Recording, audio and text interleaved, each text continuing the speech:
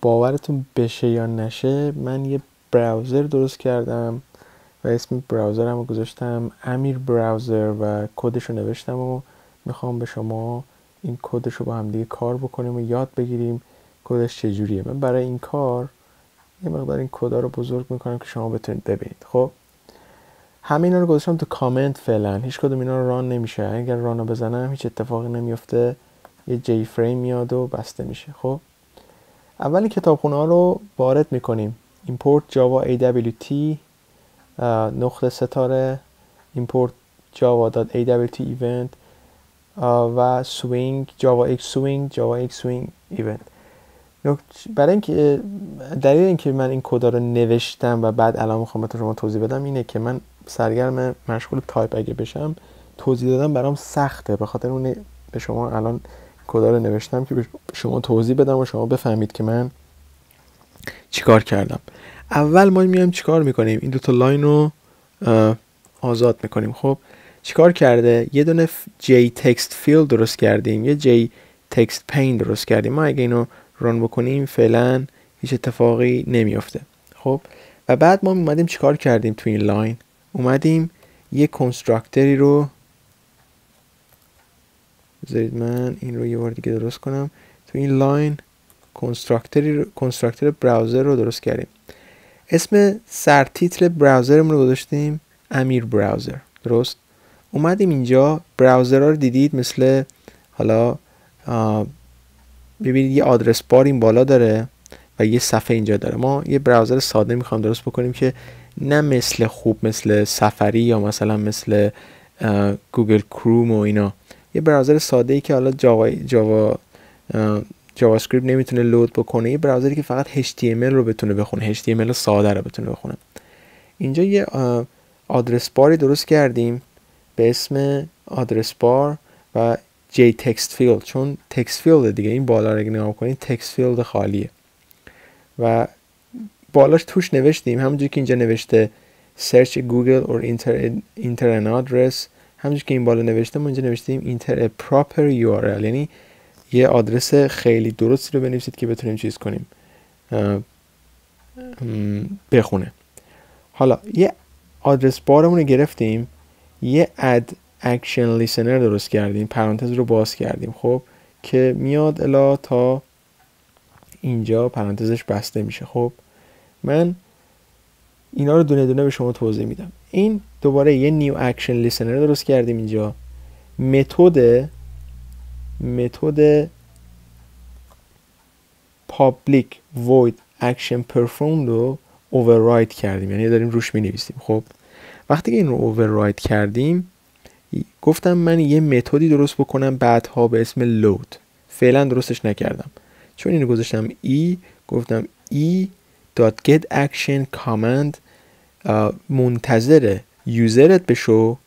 این الان ببین سفری منتظر منه تا مثلا من اینجا بنویسم پارس کلیک، میبینید پی رو مینویسم میاره، حالا واسه خودم منتظر منه تا پارس کلیک رو که زدم اینجا چیکار بکنه برای من، اینتر که زدم مثلا سفر رو برای من بیاره به همین راحتی.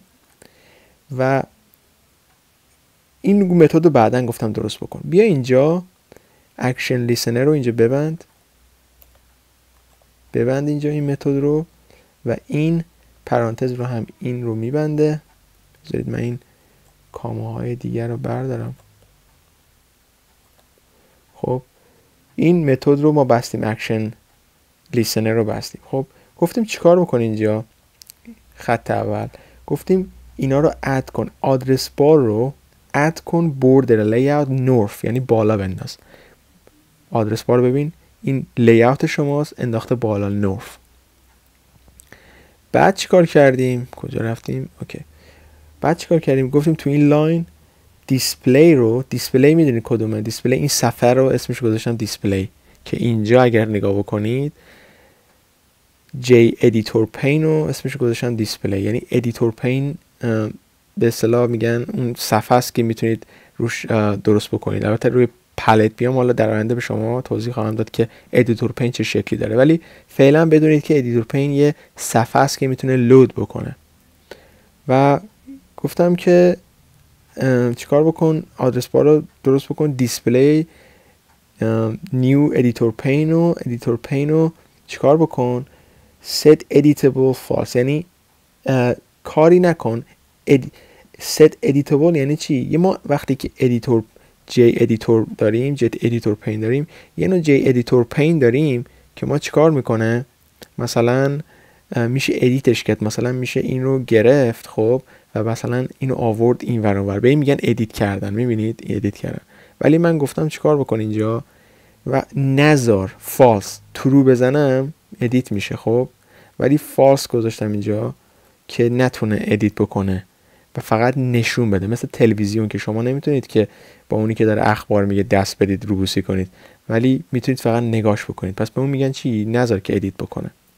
و خب از اینجا تا اینجا یه متد درست کردیم، اوورراید کردیم add hyperlink listener، یعنی یه هایپرلینک درست بکن، یعنی هایپرلینک لیسنر درست بکن. هایپرلینک لیسنر یعنی چی؟ یعنی برفرض من اگر بیام اینجا پارس کلیک رو بزنم خب اینا برفرض میام روی آموزش های ویدیویی، مثلا میام روی جاوا مقدماتی خب، مثلا اینا هایپرلینک لیسنرن، یعنی همشون منتظرن تا من روی یکیشون کلیک بکنم، همه اینا منتظر منن. برفرض من روی این کلیک میکنم، منو میاره رو اون صفحه که مثلا لینک هستش و اون لینکش این بالا زده.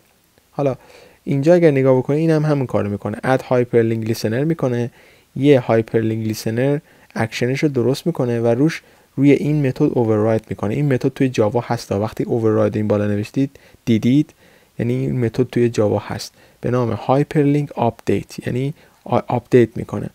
گفتیم اگر ایونت ما، یعنی کاری که میخوام انجام بدیم get event type نوعش رو بگیر مساوی اگر بود با hyperlink event type activated، یعنی اگر hyperlink بود این کد از اینجا تا اینجا تصدیق میکنه که این کد که ما داریم روی اینجا مثلا نگاه میکنیم، برفرض روی فیسبوک خب داریم نگاه میکنیم لینک، برفرض مثلا همین لینک و چیز دیگه ای نیستش، مثلا الان من روی فیسبوک بودم مثلا تکست خالی نیست، لینکه. و بعد گفتیم اگر اینجوری بود متد لود رو برای من چیکار بکن، بالا بیار توی این. و بعد این سمیکالون رو گذاشتیم، این متد رو بستیم. متد لود رو هنوز درست نکردیم. اومدیم اینجا چیکار کردیم، از اینجا تا اینجا این کدا رو اد کردیم روی اسکرین، یعنی add new scroll pane. scroll pane یعنی یه چیز مثل این، ببینید به این میگن اسکرول، بالا پایین کردن. اگر صفحه‌مون زیاد بود، اگر اینو نداشته باشیم بالا پایین نمیره. برفرض من اینجای کدم میخوام پایین کد رو ببینم، هی میخوام سعی کنم نمیره پایین. میدونی چی میگم؟ و بعد میگم اگر سایزش رو بذار 500 در 300، مثلا 500 از اینجا تا 300 از اینجا و ویزیبلش کن که همه ببینن. خب اینجا چیکار کردیم؟ لود، متد لود رو که بهتون گفتم توضیح کردیم، درست کردیم. تو این لود ما چیکار کردیم؟ یه استرینگی درست کردیم به اسم یوزر تکست، یعنی کاربر هرچی تکستی که وارد میکنه. ترای کچ درست کردیم. ترای کچ برای چیه؟ برای اینکه ارورا رو بگیره. حالا من این رو اگر باز بکنم، روش کلیک بکنم تو نت بینز، میبینید میزنه IO exception، یعنی حالا نمیدونم معنیش دقیقاً چیه، اگر بیایم اینجا با هم دیگه سرچ بکنیم میفهمیم، ولی IO exception جلوی ارور رو خواهد گرفت. سیستم ارور پرینت لاین. فقط بدونید که IO exception متدی هستش که اروری هستش که وقتی که دارید کمپایل میکنید، کمپایلر اگه بهش بر بخوره، ارور کمپایلر هست، اگر بهش بر بخوره ارور رو به شما چیکار میکنه؟ رو صفحه نشون میده. سیستم ارور پرینت لاین. این اوت هم میتونه باشه، ولی یادتون باشه سیستم ارور برای نشون دادن اروره، این مخفف ارور هست، ERR. خب ما توی ترای چیکار کردیم؟ گفتیم دیسپلی رو بذار ست پیج کن روی اون چیزی که یوزر تایپ میکنه، یعنی روی اون ست پیج متد خیلی قوی هست که تو جاوا پیدا شده. ست پیج یعنی چی؟ یعنی وقتی که یوزر شما یه لینکی رو وارد میکنه، پیج رو برگردون به اون هایپرلینکی باز میشه. این ست پیج رو اگر من میخواستم اینجا بنویسم برای شما، چیزی در حدود 200 تا به اصطلاح 200 خط کد میشد که همه رو برای من جاوا نوشته، که بهترین چیز در مورد جاوا میتونه این متد هایی باشه که توش نوشته شده. یکی از قوی ترین لنگویج هایی هستش که توی برنامه نویسی هست و بیشتر متد ها رو خودش درست کرده از قبل برای شما. کسی که بفهمه از کتابخونه جاوا میتونه چجوری استفاده کنه، از تمام متد هایی میتونه استفاده بکنه. و خب آدرس بار رو گفتیم چیکار کن؟ نگه دار، تکستش رو ست تکست کن به اون چیزی که یوزر وارد میکنه. برفرض یعنی چی؟ یعنی من اگر رفتم مثلا اینجا گفتم parse_click.net، خب ببینید این بالا گفتم ست تکست کن هر چیزی که یوزر وارد میکنه، یعنی این تکست رو برای من نگه دار. نمیام برفرض من مثلا روی آموزش های ویدیویی و اگر اومدم این تکست از بین بره این بالا، میدونید خالی بمونه. نه، وقتی که میام روی آموزش های ویدیویی این تکست بالا همینجوری میمونه. و این کد داره چی میگه؟ میگه آدرس بار رو ست تکست، یعنی تکستش رو نگه دار هر چیزی که یوزر وارد کرد و تموم شد. این کدی بود که ما نوشتیم. یه مین متد درست کردیم به اسم تست و بزرگ کنم. و وقتی که مین متد درست کردیم میگیم کلاس براوزر ما که این بالاست اسمش رو بذار بی، کنستراکتورش رو نگه دار و وقتی که یوزر چیز کرد بستش ببندش. به همین راحتی، یعنی شما یه براوزر ساختید که میتونه صفحتون لود بکنه. حالا من این رو ران میکنم، یه همچین چیزی به من داد. میبینید این براوزر ماست که ساخته شده. بزرگش میکنیم و اینجا مینویسیم parse_click.net. فکر نکنم بیاد. نگاه بکنید هیچی نمیاد. اینتر رو میزنم نمیاد. یعنی چی؟ یعنی این براوزری که ما ساختیم اینقدر پیشرفته نیستش که اینجوری مثل گوگل کروم و سفری بیاره. بعد بنویسیم http //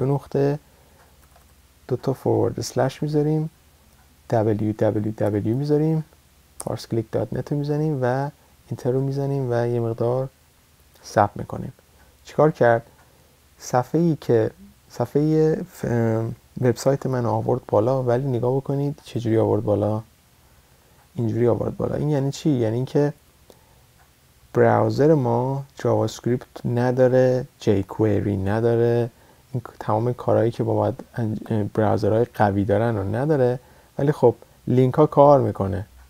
اگر نگاه بکنید من زدم یوتیوب پرژن کامپیوتر، خودش اومد. حالا برفرض دوباره میزنیم http //parse_click.net. خوب واسه خودم تبلیغ میکنم، نمیخوام ببرم سایت های دیگه شما این مقدار منحرف بشید از مرحله. ولی خب بالاخره نگاه بکنید اون لینکی که ما اینجا درست کردیم. ببینید این چند تا اروری که اینجا داد، malform exception. میبینید پارس کلیک هایی که ما وارد کردیم اینجا ارور داد. میبینید java.net malform url exception. حالا بذارید من اینو کوچیک بکنم، بیاریم بالا کوچیکش بکنیم. خب این هایپرلینکی که ما اینجا درست کردیم کجایی؟ اینجاست. میبینید هایپرلینک رو درست کردیم. این منتظر میشه که ما هایپرلینک ها رو آماده میکنه مثل اینا که منتظر میشه ما روش کلیک بکنیم. برفرض من روی تماس با ما کلیک بکنم، چیکار میکنه؟ این چیکار کرده؟ این ست تکست ما هستش که متدی که ما درست کردیم، آدرس بار ست تکست یوزر هر چی تکست وارد کرده و این همینجوری برای ما میاد. فرم تماس با ما هم که الحمدلله کار نمیکنه، چون براوزر ما خیلی بهترین براوزر دنیاست. و خب اگر من اینجا برفرض بیام بزنم google.com بزنم، ببین ارور رو نوشتیم پایین، نوشت malform exception google.com. یعنی چی؟ یعنی کار نمیکنه. ولی خب براوزر ما واسه استارت بد نیست. واسه اونایی که میخوان یه براوزر کوچیک درست بکنن فعلا با جاوا و بفهمن این متد ها چجوری جواب میده، میتونه یه روش فوق العاده خوبی باشه. امیدوارم از این ویدیو خوشتون اومده باشه و فهمیده باشید که ما چجوری تونستیم یه براوزر رو با هم دیگه درست بکنیم.